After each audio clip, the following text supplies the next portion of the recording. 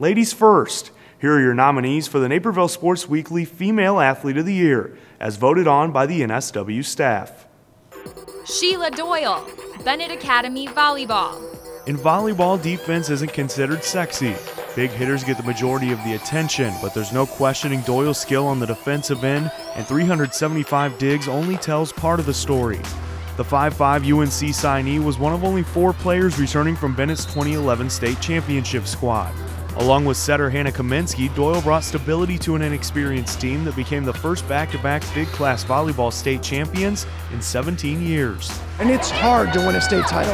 It takes lots and lots of work, and they understand that. And they were able to bring that mentality and show everybody else, if we want to do this, there's only one way, and that's to outwork everybody in the state. And we were able to do that. All-state, All-American, and team captain. Not letting the ball hit the floor has gotten Doyle recognized. I think that what makes them most dangerous is their libero, Sheila Doyle, and their setter, Hannah. And Sheila is probably one of the best liberos that I've seen in the state. Holly Julips, Mattia Valley Track and Field. Coming into the girls' track and field season, Julips' name wasn't toward the top of the performance list or predictions statewide when it came to the top throwers. But after her sophomore season, she's put Illinois on notice. City champion in the shot put and 5th place in the state with the discus. It's all icing on the cake for the Mustang. I just wanted to get a medal this year. Be on track, hopefully medal again next year. Just getting 5th was just amazing in my eyes. Keegan Hayes, Naperville Central Softball. To borrow the words of Red Hawk coach Andy Nussbaum, hitting Hayes was like trying to eat soup with a fork. In the circle, the NIU commit won her first 20 decisions and gave up just 1 unearned run in a stretch of 58 innings. She finished with a 1.53 ERA and 168 strikeouts for a Red Hawk team that won its first conference title in 24 years. Oh yeah, she can hit too, to the tune of a .330 average with 8 doubles and 21 ribbies. Keegan had a pretty good year last year, and she's a year older, and I think she's grown a lot mentally. Zoe Swift, Naperville North Soccer. What do you do when the other team's focus is to stop you? For Swift, the answer was, don't let them. The 3-time All-Stater always showed up in the big moments for the state champion Huskies, scoring 5 goals in 2 sectional games and 2 in the state title game. The totals for 2013, 15 goals, 9 assists, Illinois Gatorade Player of the Year, and state champion.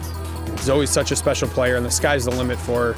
And I couldn't be happier for her to end her career, such a phenomenal career in such a phenomenal fashion tonight, because she deserves that. And, you know, we're going to miss her dearly, but, you know, she's definitely left her stamp on the program. Gia D'Alessandro, Neuqua Valley Swimming. After finishing in the top 6 in 2 events but without a title in 2011, this season brought an event change for D'Alessandro, a future Indiana Hoosier. And the Wildcat senior came out ablazing in the pool in Evanston. 2:02.53 in her new event, the 200 IM, brought her 1 state medal. But D'Alessandro wanted more, finishing first in the 100 fly in 53.44, the 4th fastest time in IHSA history. PRs and 2 relay splits helped the Wildcats finish 3rd.